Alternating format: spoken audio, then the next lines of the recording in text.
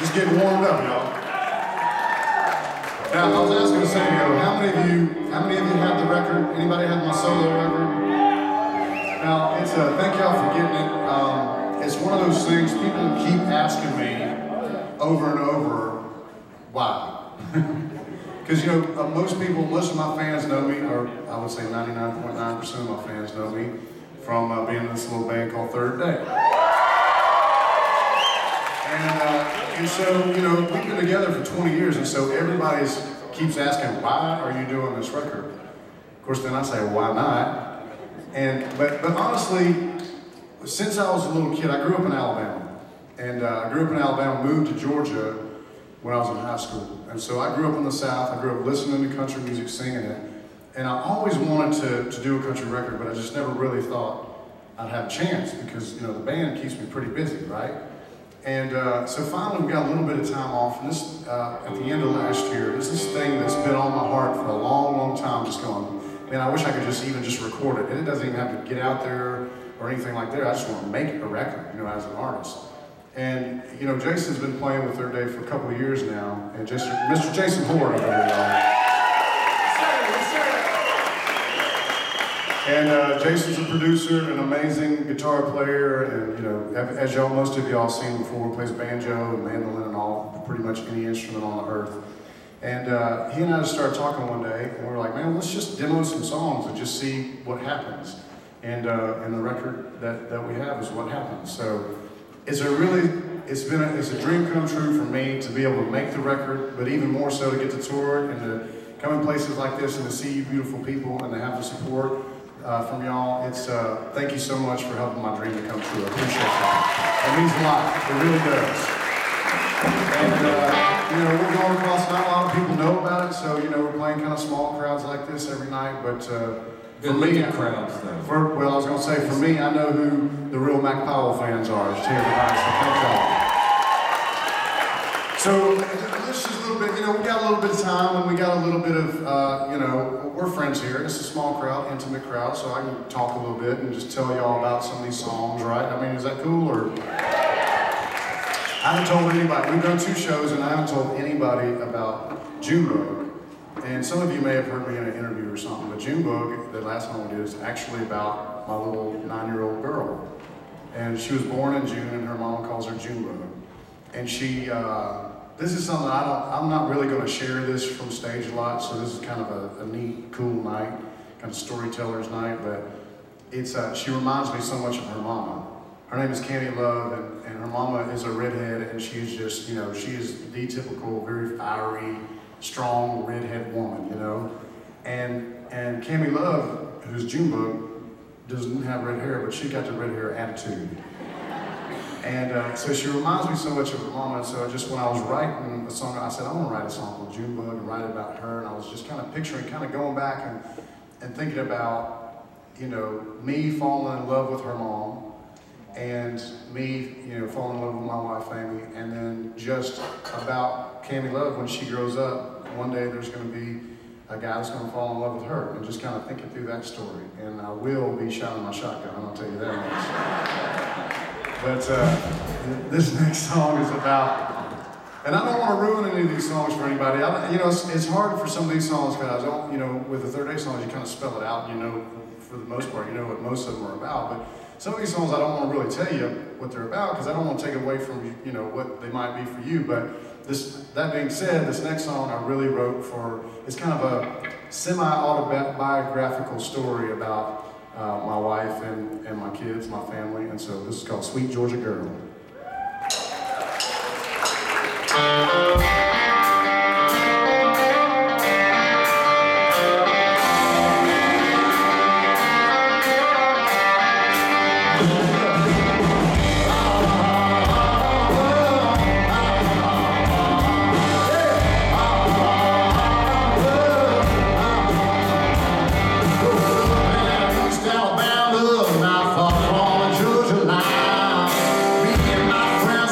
To Atlanta, before you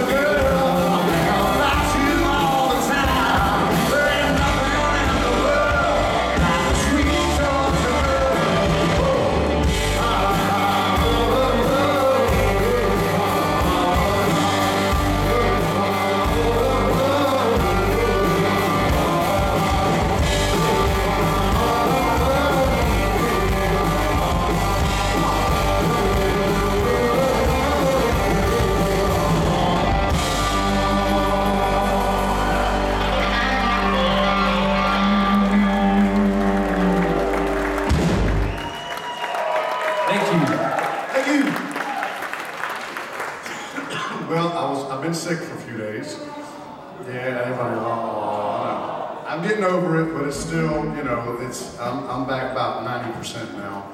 And Jason and I don't know how many of you follow us on Twitter? Anybody follow me or Jason on Twitter? So, for those of you who don't know, we were on, Marie Osmond has a brand new talk show. It hasn't even aired yet, and we got to go and perform on it yesterday. Yeah, it was cool. Our first TV gig, and that was fun, but you know, it was kind of weird, you know, flying to the West Coast and flying back, and once you're flying, and not a lot of sleeping, so it's... That wasn't the weirdest part for me. The weirdest part was was somebody putting makeup on my face. Yeah. That was the first time. Well, I wouldn't think that'd be too weird, to be honest. I mean, I'm not saying nothing.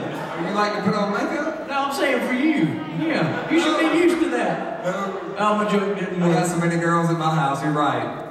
But rosy cheeks. Come here, Daddy. Let's put on some mascara. That's right. That's right. I've painted toenails.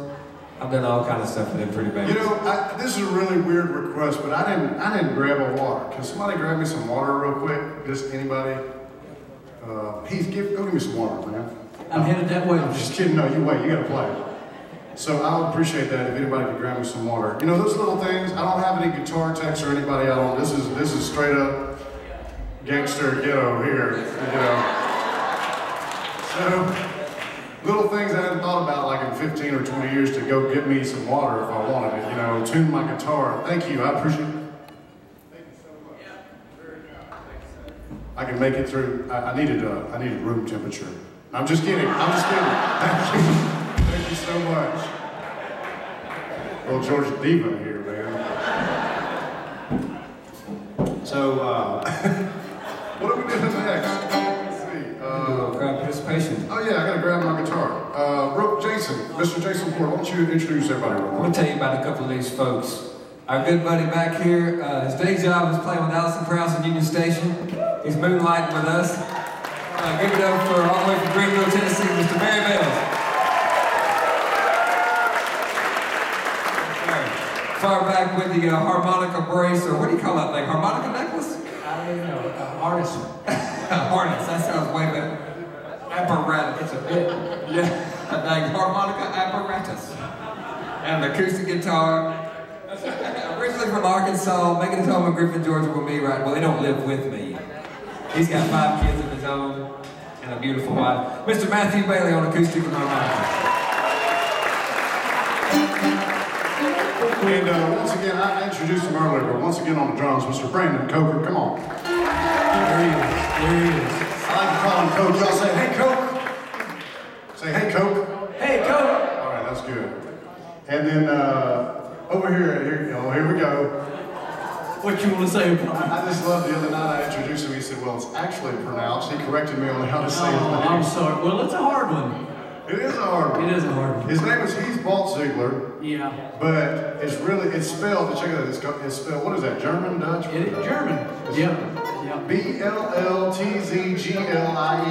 Yeah. So right. Everybody says, now, say it how everybody says it. Right. And everybody says Baltzigler. Baltzigler. Right. Because we grew up in Biddle, Georgia area. Nobody wants to say Baltzigler. But my wife corrected me. Her last name was Hill. Real simple. She married Heath Baltzigler. She said, hey, it's Heath Baltzigler, by the way, not Baltzigler. She corrected you? She corrected. I was homeschooled, you see. Yeah. Didn't even know how to say last name. Right. Baltzigler. Anyway. I like that. Sounds fancy, Baltzigler. Real fancy. Too fancy for that one.